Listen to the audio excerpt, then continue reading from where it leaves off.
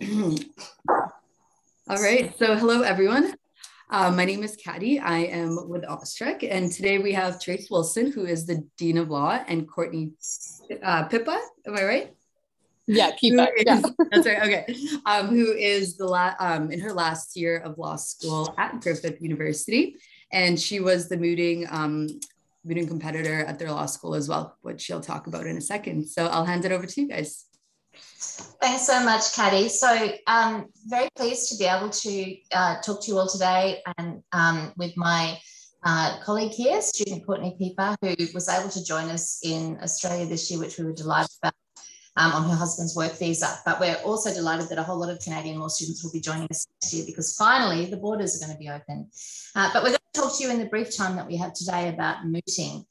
What mooting is and what you can learn from it, and why you should think about doing it when you come to law school. So one of the great pleasures of my career as an academic has been coaching moot teams. And one of the moot teams I coached this year was in an international investor state arbitration moot, which Courtney might tell you a bit about. Courtney participated in it this year.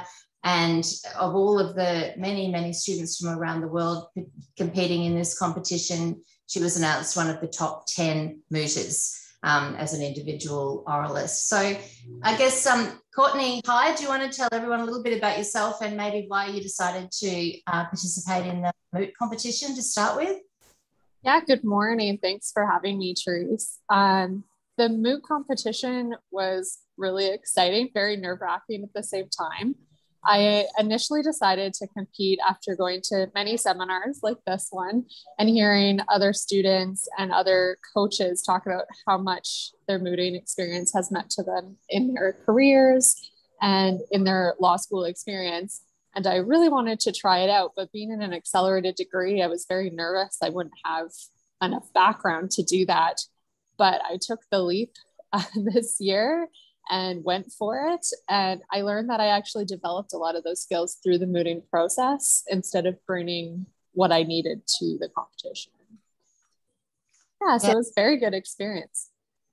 And so for those who don't know, mooting is basically a mock hearing where law students get to act as legal counsel and prepare, put a lot of research and time into preparing a case, preparing an argument, and then presenting that argument either in a courtroom setting with judges, or in this case, it was in an arbitration setting with a tribunal of 3 arbitrators.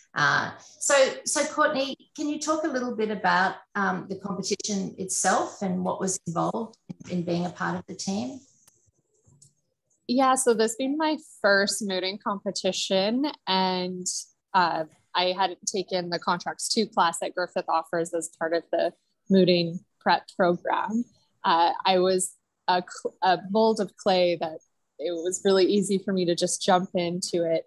But this arbitration, because it was an arbitration, wasn't in front of judges. You had to use different linguistics. And it took us about 4 months by the time we got the case problem and read through it to develop our arguments. It was arbitration between a nation and a pharmaceutical company about the expropriation of a drug that could be used to help the country itself. So we had to prepare arguments for both sides because we weren't sure at which time during the competition we would be presenting which argument. So in our team of 4, we decided to split up the arguments and then share them amongst ourselves. And the whole point of this competition is to really know your arguments. It's really difficult to do if you don't know your arguments. We had to argue things such as, on a virtual hearing, is it accessible? Should it be allowed in certain situations? And my specific arguments were around expropriation and fair and equitable treatment. So I had to develop arguments both for the government, but also on behalf of the pharmaceutical company. And at the end of the day, I ended up being the respondent. So I represented the pharmaceutical company, which was very interesting. Thanks, Courtney. And you mentioned you really have to be well prepared because, of course, you get asked a lot of questions by the arbitrators. So can you talk a little bit about the strategies that you use and the skills you developed to make sure that you could, take a deep breath and just answer all of those very tricky questions? Yeah, so this is what it comes in to be very different from school where you're prepping a presentation to give. And a lot of us, that's what we had prepared for our first judges seminar with our coaches at Griffith. And we very quickly learned that we didn't have time to have a 15-minute presentation for a 20-minute slot time because 5 minutes for questions is not enough, especially when you have more than one adjudicator. So my presentation ended up being just jot notes on a piece of paper, and I had to really know those arguments. For me, my biggest weakness was reading and not looking in the camera. And so I had to really focus on that for the competition. And it turned out to be about a total of 6 minutes of speaking time. And in the competition, I ended up hitting my 18-minute mark on the button. And that's how many questions you get asked throughout that period. And as a respondent, you're going second. So you also want to show that you were listening to the opposing counsel and what the arguments they're saying. So I had to take notes and I switched my arguments around to match what they were saying. Fantastic. And so what skills do you think you learned? I mean, obviously skills that will help you in being a lawyer, but probably also transferable skills, even if you end up doing something else with your career in the long term. I mean, I expect you to be a lawyer because you're brilliant at it, but you know, just in terms of what it can do for you in developing important skills. Yeah, so especially with virtual mooting, you learn a whole different set of etiquette on your electronics. Because in moot competitions, as soon as the judge or the adjudicator starts speaking, you have to like stop talking right away and give them the floor. So when you're online with the lag that there usually is, it's very difficult to do that. So you really had to take your time. So I think the moot competition really showed me how to slow down my speaking, but yet still speak concisely and to the point because you only have so much time to get your arguments by. It also taught me skills when listening to questions and to pinpoint out exactly what needs to be said. That's always a big thing in mooting when judges ask a question and you don't actually answer the question, just kind of go off on your own tangent. There's a middle ground into keeping in line with the arguments and keeping the judges on time, but also answering their questions. So I think I learned all those skills, and I'm doing a clerkship this year with one of the firms here in Australia. So I hope I can use those skills. Fabulous. Actually, feedback we often get from law firms is that they really like the students who've done mooting for all of the reasons that you've just described, because of course, a part of it wasn't just the moot itself, but the written argument. So can you talk a little bit maybe about also your skills that may have been honed in terms of persuasive writing, crafting a legal argument persuasively in writing and how you structure it? Yeah, so that part took probably the longest. Our paper was about 8,000 words per argument. So very long and very difficult to work on when everyone's distanced. I was lucky enough by the end that I was in person in Australia and we could work together, but crafting those arguments for an international arbitration, you're utilizing a lot of research that's not normal for law school between Canadian courses and Australian courses. Totally different sites that you're looking up. The Griffith Library introduction course really helped because I knew where to look to get those specific UN documents, international case law. And it's just reading through those case briefs and saying, okay, what's really going to apply here? Because not every pharmaceutical case is going to apply. And it's also with COVID and talking about vaccines and certain things, you really have to be careful because you don't want to cloud your argument with politics, so to say. So you want to make sure that you keep that very brief and utilize each other on your team. It's, you know, at the start, we were very segregated and it made working on the paper very difficult. But as soon as we worked together and read through our arguments together, we actually had one evening on Teams where we went through the entire case. That's also important because you start like making up facts in your head on the case after reading it so many times and having it in your head for so long. So making sure you really reread the case brief helps you make those arguments concise. And we ended up cutting a lot. And one section we completely reformed right before the deadline for the competition. And then for the, we had a month to prepare our oral arguments, and we still, took out some cases that we thought didn't apply and added others. And yeah, it really gets you down to what's important. Going from an 8,000 word paper to a 6-minute oral argument is a little crazy, but it was very time consuming.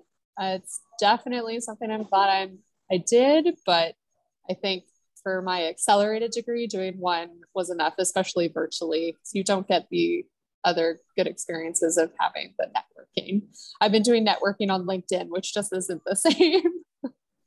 Yeah, so we're hoping 2022 we'll have students actually, participating in international moots in person and going to that Vietnam, wouldn't it? So that would have been fun. Would have been really fun. I take a team to Vienna most years when we don't have COVID to participate in a moot as well. So yeah, and then there are those wonderful face-to-face networking opportunities. So you mentioned, doing the accelerated degree, it's pretty full on, and you took it on as an extracurricular activity. Would you recommend that people, even though you're really busy with your work and this was something extra to do, in hindsight, was it worth it? And is it something you'd recommend to people considering studying law? Yeah, so I did the moot right in the middle of my degree. So at the end of my first year going into my second year, and it was perfect timing for me. I hadn't taken Contracts 2, which is the mooting prep course. So, but I still found it was okay. And there was another mooter that also hadn't taken it. And we were confident, and he was actually my case team partner, which was exciting. But looking back, I probably could have done it in my second trimester or third trimester. It would have been really challenging, but because I'm a postgraduate student, I think I could have honed those skills earlier. So definitely don't be afraid to jump into mooting. You get to meet a lot of different students from across the law school, just not Canadian students. And that also really helps because a lot of them are doing 4 or 5-year combined degrees. And so they have different skills that they've learned as well. Fabulous. And yes, I have to say that every moot team I've ever coached, they've all become like best buddies, and often people with really nothing in common, but they come together and you're working so intensively on a particular problem for such a long time that you do become friends. Is that your experience with that motley crew you worked with? Yes. Matt and I are friends. He actually was an engineer in his first career. My husband's an engineer, so we've hung out quite a bit, and him and his wife are moving to Brisbane, so excited to hang out with them more. And this summer I'm taking courses down on the Gold Coast.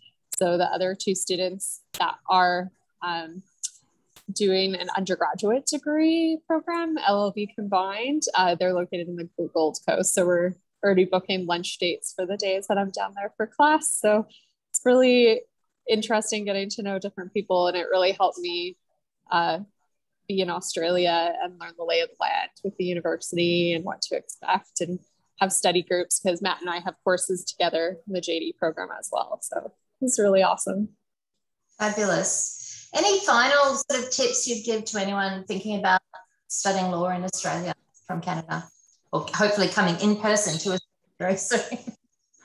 Yeah, even if you start online, I did the first few trimesters online, and I really enjoyed it and developed a study cohort online and met some students. And now that I'm in person, I am at the Nathan campus, so there's not as many international students there compared to Gold Coast, but it's a beautiful campus. Got to see koala first week, and the professors are just also excited to talk to everyone and train them in person. So yeah, I would definitely recommend studying law in Australia and honing in on your network. And you're currently in the beautiful Whitsundays on holidays. Yes, I'm hiding in the hotel lobby. it was our first vacation, first flight in Australia, and so easy in and out of the airport in half an hour, and just so surreal being on a plane. And the Whitsundays are just so beautiful. We're going back to Brisbane tomorrow, but it's been a lovely week just relaxing after final exams. Fantastic. Thanks so much for your time, Courtney. I think that concludes our session. Thanks so much to OSPEC for organising. Thank you so much. This. That was great. Thank you. Have a great time on your vacation. Thanks. And see you later, Therese. See you, Katie. Bye. Bye.